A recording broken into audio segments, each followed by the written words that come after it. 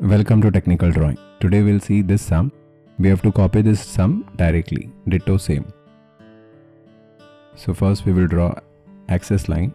So what we will do, first we will draw vertical line and horizontal line. And wherever they intersect, that is point O. From there I will draw radius 30. Then I'll go down by 125.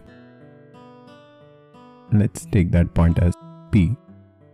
And from there we can take radius 12. So we got 2 points O and P. From O we'll draw radius 30. And from P we'll draw radius 12.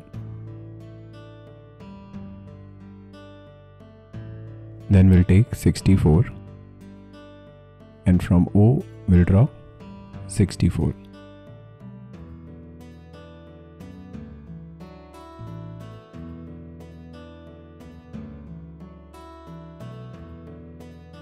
Then we'll draw 30 degree. 30 degree on both the sides. We can take it like this with set square. See, in exam also you can cross check. On your main diagram you can cross check like this. If it is done with scale, then this is point A and B. So wherever that 30 degree intersects with the radius 64, that is point A and B. Now from A and B we'll draw radius 10.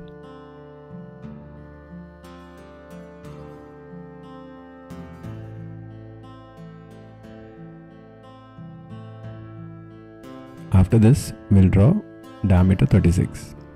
So from O we'll draw diameter 36.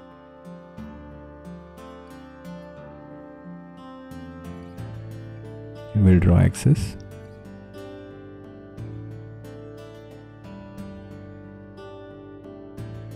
See, after drawing all the axes as shown in the figure, now we'll think about how to draw radius 54. See this, there are two radius 54 and 12. So first we will draw radius 54. So to draw radius 54, from A we need to cut 10 plus 54. And from P we need to cut 12 plus 54. Because it is external, so we need to add. And this we have to do it on both the sides. See, from A you cut 64 and from P you cut 66. Wherever they intersect. From that point, let's say that is point M. Now from M you can take radius 54 and you can draw an arc.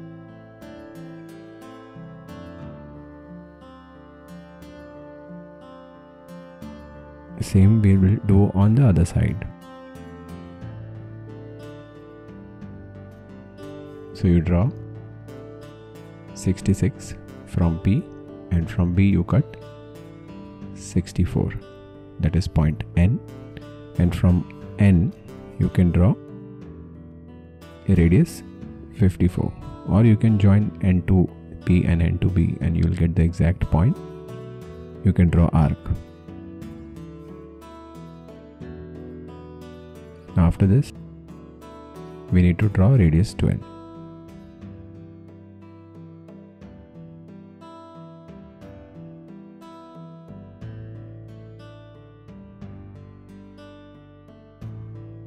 Now we'll draw inner circle of diameter 12, so that we can draw from A, B and P.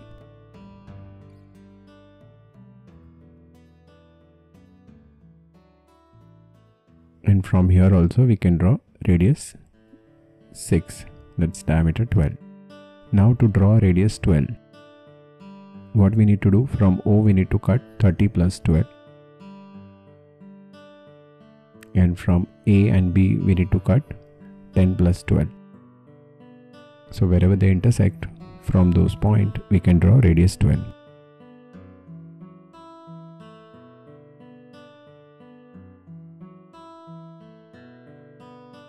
See, this way you will get this point, and from it will be exact in the sense it will intersect on that line only, the line joining O to A and O to B. So that is R and S, and from R we will draw radius 12.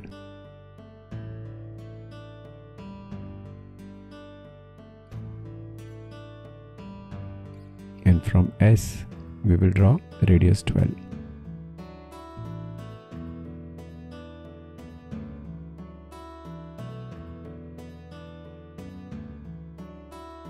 Now we'll draw tangent. And now we'll draw these hatching lines. These hatching lines are inclined at 45 degrees, so that you can draw.